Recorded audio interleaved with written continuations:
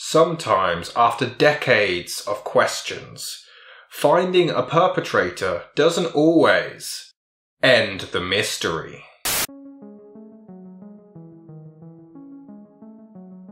On July the 26th, 1974, 12-year-old Leslie Metcalf was walking along the Race Point dunes of Provincetown, Massachusetts, before a dog ran ahead of her family, frantically barking. She decided to follow the alarmed animal to discover the decomposing remains of a young female. The body was only mere yards away from the busy road, but was infested with insects. The woman was found lying face down on half of a beach blanket. A blue bandana and a pair of Wrangler jeans were found underneath her head. She had long auburn or red hair which was pulled back into a ponytail by a gold-flecked elastic band, and she had pink painted toenails. It was initially believed that she was 5'6", but later concluded to be 5'8", weighed 145 pounds with an athletic build, and she had received some expensive dental work, including crowns, which cost thousands of dollars. Furthermore, several of her teeth had also been removed. The woman was estimated to be somewhere between the ages of 25 to 40, though some believe she could have been as young as 20, while others were convinced as old as 49. Both of her hands were missing, as was one of her forearms, and she was nearly completely decapitated, most likely from strangulation. The cause of death was one side of her head being crushed by a military-type entrenching tool. However, despite the horrific nature of the injuries, there were no signs of a struggle, suggesting that she knew the killer and was comfortable around them, or that she was murdered in her sleep. There were some signs of possible sexual assault, but it more than likely happened after she was already dead. A set of size 10 footprints were found leading from the body, suggesting that they were running at the time, and some tyre tracks were around 50 yards away, believed to have been caused by a four-wheel drive sand vehicle. It was concluded that she may have been dead for around 10 days or up to 3 weeks before being discovered. Investigators believed that the murderer had removed the teeth, hands and forearm in an attempt to conceal the victim's identity or their own. The authorities searched through thousands of missing person cases, used sniffer dogs, as well as searching for any permits to gain approval of vehicles being let into the area, but they found nothing. There was no physical evidence discovered at the scene of the crime, and it seemed like an impossible to solve murder. The beach blanket nor the sand were disturbed, which suggested that the body had been transported there after the killing. Local Margie Child stated, quote, "The fact no one could identify the Lady of the Dunes in the tight-knit community was very strange." End quote. Due to the expensive dental work, which was described as being of New York style, the authorities searched across the entire United States for any dentist who may have conducted this work on the woman, but none came forward. Sadly, with no leads, the woman was buried in October of 1974, and the case went cold. It wasn't until 1979 when a facial reconstruction was made out of clay to hopefully identify the mysterious woman, but nobody came forward. A year later, and her remains were exhumed from her grave for further analysis, but sadly no further evidence was found. But as the years rolled by, the case seemed to slowly gain a bit more traction. In 1981, investigators discovered the story of a woman who was spotted with mobster Whitey Bulger around the time of the murder. Not only did she resemble the body, but he was commonly known for removing the teeth of his victims, specifically Debbie Davis, who was also strangled, though her hands weren't removed. This was corroborated by Sandra Lee, who was 9 years old at the time of the murder, who claimed that her family were closely associated with Bulger. She claimed to have even seen him in town on the day of the discovery. But even more bizarrely, she claimed that she had actually found the body that day before Leslie Metcalf, but didn't alert the authorities. Bulger was convicted of 11 murders, but most believe that he was actually responsible for a lot more. However, there was no definitive link between him and this particular killing, and he was discarded as a potential suspect, later being murdered in prison. In 1987, an unnamed woman from Canada confided in a friend that she witnessed her father strangling a woman in Massachusetts around 1972. The authorities did attempt to locate this woman, but were unsuccessful. However, this was 2 years before the Lady of the Dunes was discovered, making it very unlikely, if not impossible, to have been the same person. Another woman came forward to claim that the facial reconstruction strongly resembled her sister, who had vanished from Boston in 1974, but nothing ever came of this. 2 other possibilities were that the victim was Frances Ewalt from Montana or Vicki Lamberton from Massachusetts, both of which had been missing for some time, but they were both ruled out as being the victim. During the 1980s, a psychic came forward to claim that the victim was a Canadian nurse named either Caroline or Marilyn O'Leary. This was also corroborated by another local who claims that the reconstruction strongly resembled a nurse called Caroline O'Leary. However, this person was located, and she was very much alive and well. Another potential suspect was serial killer Tony Costa, who operated around the Truro, Massachusetts area. However, it turned out that he passed away on May the 12th, 1974, 2 months before the body was discovered, and he was erased from suspicion. Investigators then stumbled upon the case of criminal Rory Jean Kessinger, who would have been 25 years old at the time of the murder. She had broken out of jail in 1973, and authorities believed that she strongly resembled the victim and could have been the one killed that day. The theory is that the murderer would have been fully aware that Rory's fingerprints would be on file, which is why they removed her hands. She also had a history of bank robberies and attempting to shoot at police officers. Furthermore, she used a saw to escape from her jail cell, which could have been used against her to remove her hands. In March of 2000, the remains were exhumed once again to compare to Rory's DNA, and while the first test remained inconclusive, 2 years later another was conducted, and it officially proved that Rory Jean Kessinger was not the Lady of the Dunes, and she was never seen again after escaping jail.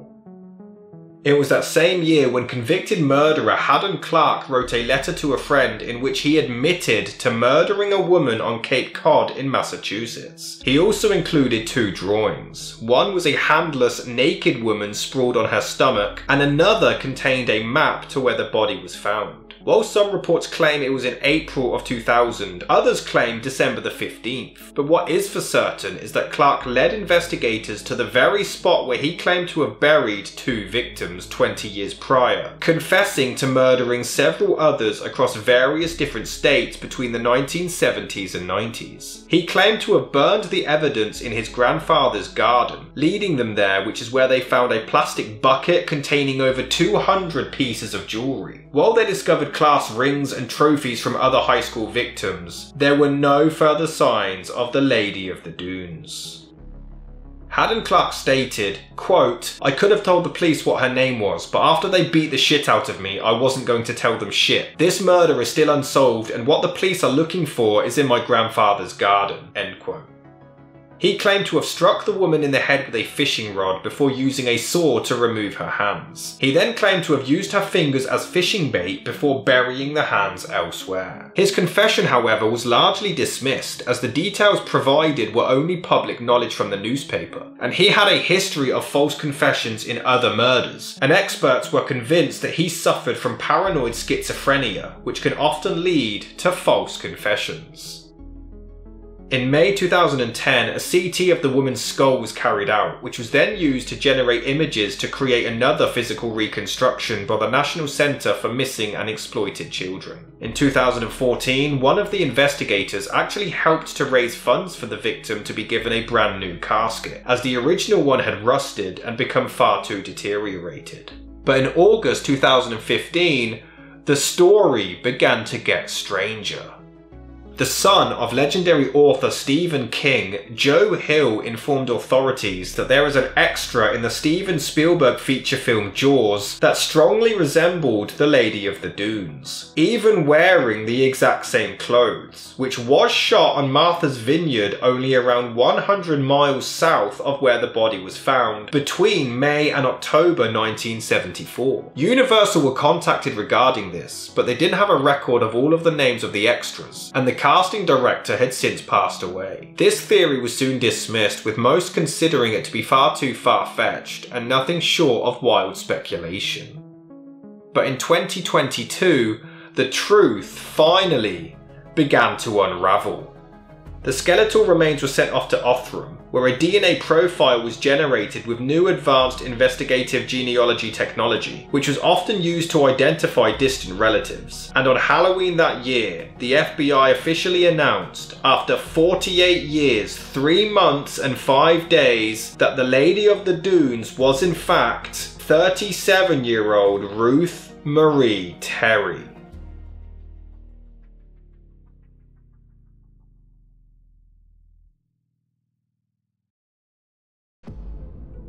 Ruth Marie Terry was born on September the 8th, 1936 in Whitwell, Tennessee to Johnny and Eva, the latter of which would sadly pass away at the age of just 23. It was in 1957, after a short-lived marriage, when Ruth left Whitwell to relocate to Livonia, Michigan, where she began work at the Fisher Body Automotive plant. The following year, she gave birth to her son Richard, but unfortunately was unable to care for him properly due to financial difficulties. She ended up allowing the superintendent at her work, Richard Hanchett Sr., to adopt him in return for him paying off all of her debts. After the adoption, Ruth once again relocated to California. It was in 1972 when she decided to try to reach out to her son, but he was suffering from a drug addiction at the time, ending up in a coma for 18 days and was unable to see her.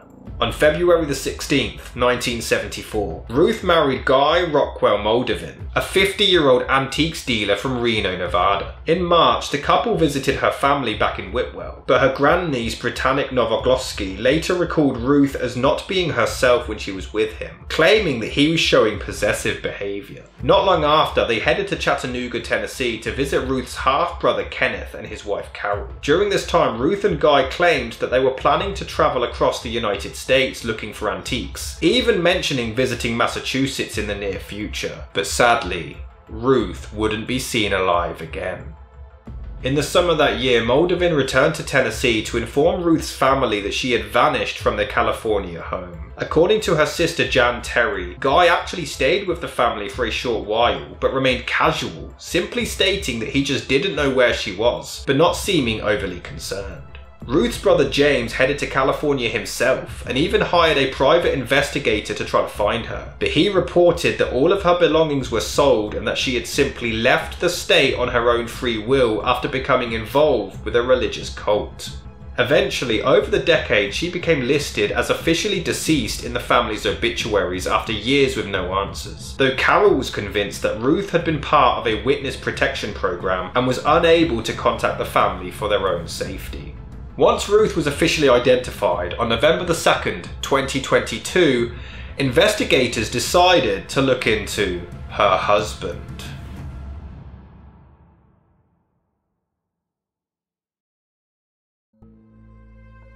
Guy Rockwell Moldavin was born on October the 29th, 1923 in New York City. However, he soon became an orphan and was adopted by Abram Albert Zadworansky Moldavin and Sylvia Silberblatt, growing up with his brother Michael Semyon Moldavin. By 1942, Guy attended the American Academy of Dramatic Arts, but would be disqualified from active service in the military during the Second World War due to a mastoid infection. On May the 11th, 1946, Moldavin married Joellen May Loop in Bellevue, Pennsylvania. The couple lived in New York before relocating to California and then again to Seattle, Washington, where he worked as a disc jockey. Moldavin was also a suspect in the murder of 28-year-old bread truck driver Henry Lawrence Baird, as well as the disappearance of his 17-year-old waitress girlfriend Barbara Jo Kelly in June of 1950. Barbara was last seen on the 17th, leaving for their date in Humboldt County, California, California. But Henry's body was later found face down on the beach near Table Bluff the next morning, having received a gunshot to the back of the head. He was completely naked except for some shoes and socks, while Barbara's clothing was found nearby, carefully folded and tucked underneath the rest of his attire. However, no trace of Barbara was ever found, though it was widely believed that whoever murdered Henry had kidnapped her. Unfortunately, things wouldn't work out for Moldavin and his wife, and the couple would divorce on July 16, 1956. Just 2 years later, on September 30th, his second marriage began with Manzanita Eileen Ryan in Cotton Eye, Idaho. Manzanita had a daughter from a previous marriage named Dolores Ann Means, who was just 18 years old at the time. But on April 1st, 1960, both women mysteriously disappeared, and Moldavin was the prime suspect. He quickly fled Seattle, but was then arrested by the FBI and charged with unlawful flight to avoid giving testimony into their deaths.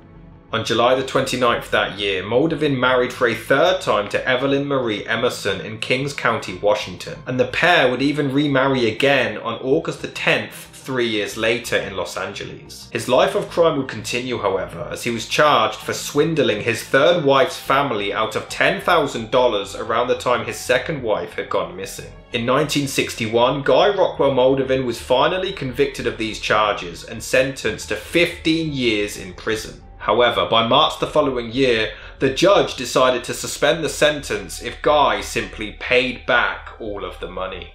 According to true crime writer Anne Rule, the authorities discovered dismembered human body parts in Moldavin's septic tank, but they were unable to prove that they were from the missing women, and therefore were unable to link him to their disappearances. She claimed that since there was no body, he wasn't able to be charged.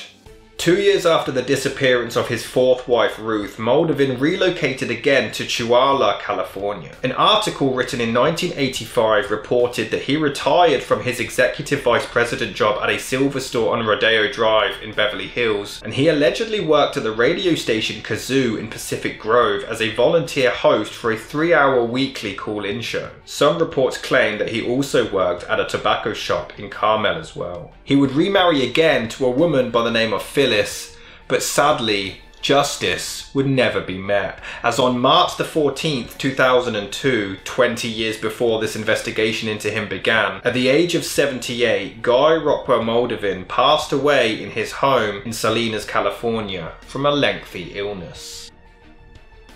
It wasn't until August 28th, 2023. After a lengthy investigation and 49 years of mystery, Guy Rockwell Moldavin was officially named as the murderer of the Lady of the Dunes. But while this question has been answered, many remain, alluding to his motive and the full extent of his crimes over the years, and if he did find it within himself to finally stop his rampage, how and what prompted this? Despite most of the pieces being fit into the puzzle, this case continues to raise questions and continues to leave us seeking answers.